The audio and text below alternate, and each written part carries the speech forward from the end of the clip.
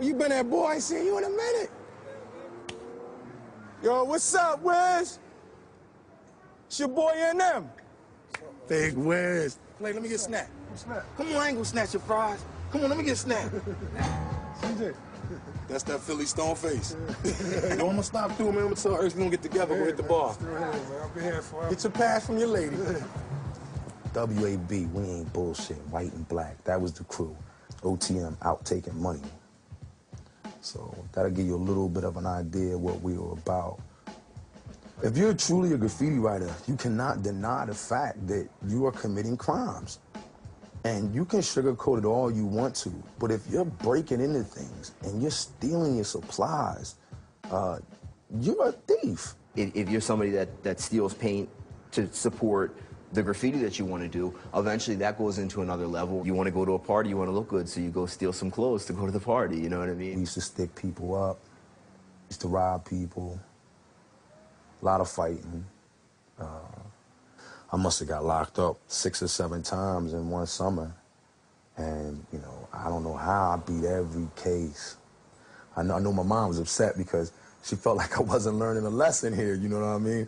You get locked up and you go in there and you beat the case and then you walk out with that smug look on your face and she's like, wow, this is never gonna end. But my mother, you know, as supportive as she was trying to be, she was still just my mother, you know what I mean? I didn't have a father figure, so I found all that, like a lot of you finds it, in the street, you know? I just didn't happen to find a gang. I found it within myself, but it was still in the street, you know? One of my best friends died in this hospital, shot to death down North Philadelphia, a boy named Reed Ryan. He used to write knees, good friend of mine. Drove himself to this hospital when he got shot, died right on the table. That's a Sam tag right there. And that's old, man. My man been dead for 10 years. Sam's mom lived right there. His whole family. And this the piece that I did for him up here. Yeah, I did this a while back. I had Espo do that with me. Sam Martinez, lost but not forgotten. There go my boy right there. That's my man right on that. Pee-wee, Dio, and Deca. Deca Star to keep it real. Yeah, that's what we used. That's that Philly hand style with the fade right there. But I was telling you about the up fade. You see the dots popping? See that? Boom, boom, boom. Philadelphia, we were very blessed to see our old heads come back in the past 10 years. Chad-ism, TRK, the real king. That's what he go by. That cat has always been bombing, forever, man. I'm talking about all of them. And they took the city epidemic style. That Philly graph is so strong that once they saw one of their buddies go out, they had to go out. And somebody saw them 2 cats go out, and they had to go out. So you saw everybody. I mean, one of them was my postman. He used to come deliver my mail. I had no idea it was the bull. You know, and he was infamous as thing Satan. Infamous the bull. This a war. He got X'd out by a dude who wrote B.E. That's a bull right bait. He older than me and been writing longer than me. He'll never stop. Him, Cadism, it's like 10 of them that are like, we'll never quit bombing. Gotta respect him for that.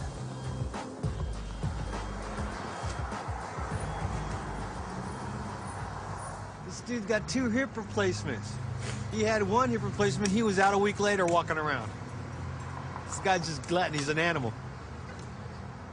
Well, I'm afraid of heights, but if I'm not willing to go where the kids are going, then they know I'm full of shit. Once I get rid of them on the street, they graduated to the billboard, so I had to figure a way to get up on top of billboards.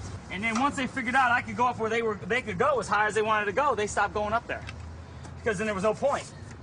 And then they realized they couldn't beat me. Plus, I was older than they were, I was slower than they were, there was more of them. And they, you know, so what's the point? If you know you're just gonna waste your spray paint coming in some guy's area, just find a different area. I mean, I can't stop them from doing graffiti all over the city, but I will stop them if they come in here. Nod is not. With a name like that, he ought to be not.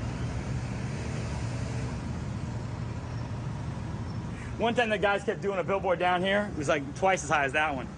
So when I was done painting, I put a memo up there to him. Next fucker up gets thrown off. Amazingly enough, they didn't do that billboard anymore. You gotta be a little crazy, I think. Otherwise, people don't take you serious. All my bitches.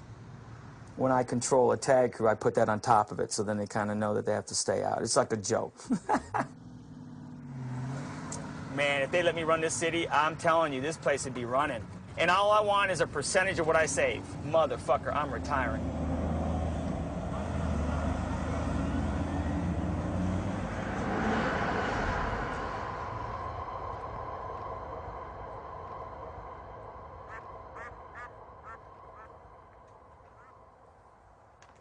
We're the Oakland tracks.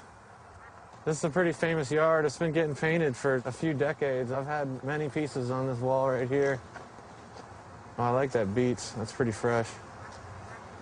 It has a lot of motion to it, you know? My styles flare out towards the bottom a little bit too because of the J and the E. And it reminds me of that a little bit, and that's why I like it.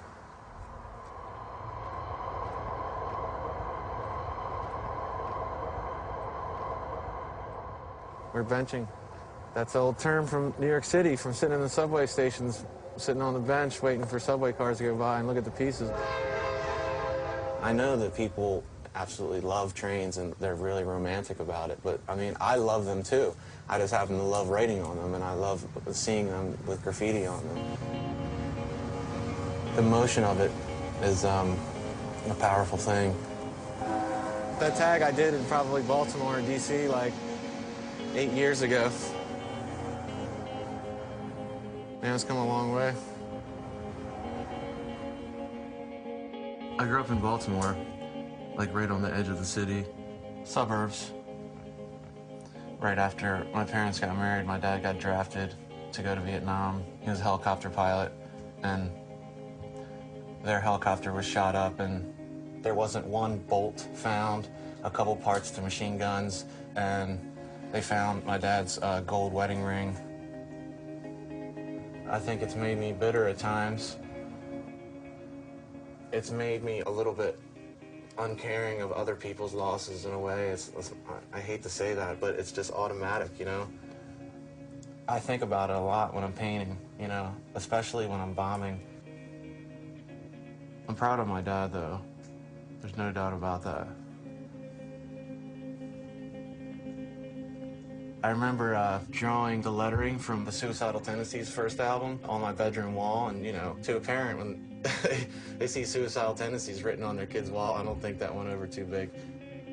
I think I wrote Graffiti Strikes, and then I changed it to Master, but I stopped writing that because people were writing Bader after my tag, and that wasn't really what I was going for. I think it's just more natural to write your name than to make up something, you know? At that point, I was getting into so much trouble other than graffiti, like, you know, breaking in businesses and stealing safes and doing smash and grabs and, like, just stealing cars like it was graffiti, like, oh, I can get the baddest car tonight, you know? Graffiti saved me from that shit. I started, like, learning that, man, my friends that I do this other shit with, they're scumbags. I don't want nothing to do with them. I want to hang out with these writers. You know, they're, like, far more interesting, honorable people. Jace was the first person to ever take me racking. It was like a good trade-off, I guess. Like, I was the first person to take him to do freights.